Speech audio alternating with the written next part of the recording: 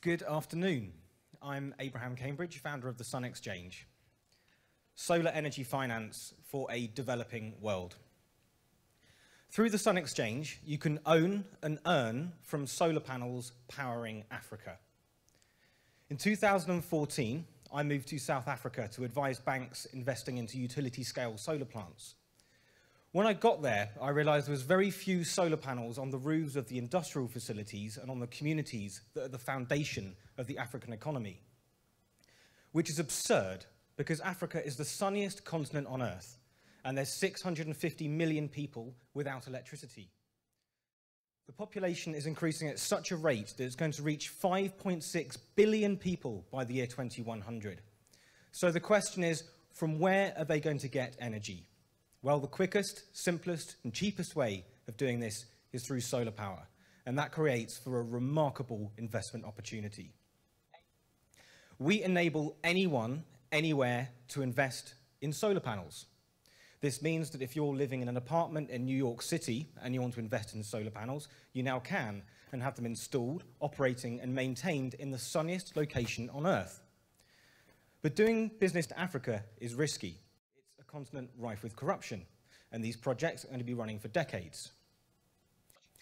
To enable secure investment into Africa, we are building a blockchain smart contract which distributes solar energy revenue in real time by the kilowatt hour.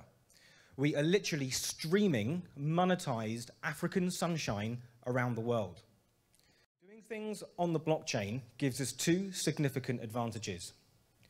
Firstly, it offers total transparency on the projects that we host. And secondly, it's autonomous. So the Sun Exchange needn't be around in decades to come, and you can still be confident that you're getting the returns from your solar assets. And this isn't all theory. On the first solar crowd sale campaign that we hosted, we raised $30,000 from 70 individuals from 11 countries around the world to solar power a school outside of Cape Town. In doing so, those solar panel owners are now earning a 10% annual return, and we have reduced the school's running costs. To date, we have $42 million worth of solar projects in our pipeline. These are projects that have been brought to us from solar installers from Germany, US, UK, operating in Africa. They have pre-developed projects, they just need funding. It's going to take $350 billion to electrify Africa. That may sound like a lot, but consider that to date, $3.4 trillion has been pledged into clean energy. The problem isn't lack of funds, it's the absence of a marketplace to connect investors to projects. And the Sun Exchange has closed that gap for Africa. I've been in the solar industry for 10 years, and it may not seem like a long time, but in this industry, it's an eternity.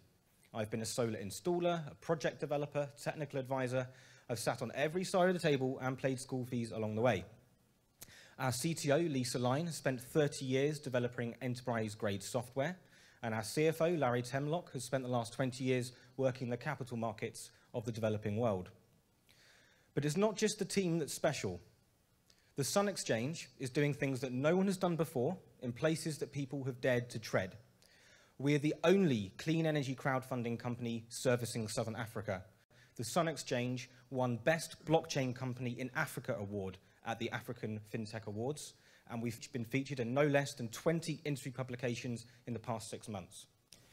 And the reason behind this buzz is that we are enabling sustainable development to a continent where many people see a crisis. We see an opportunity to build and own clean energy infrastructure, which is going to power the biggest market of the 21st century.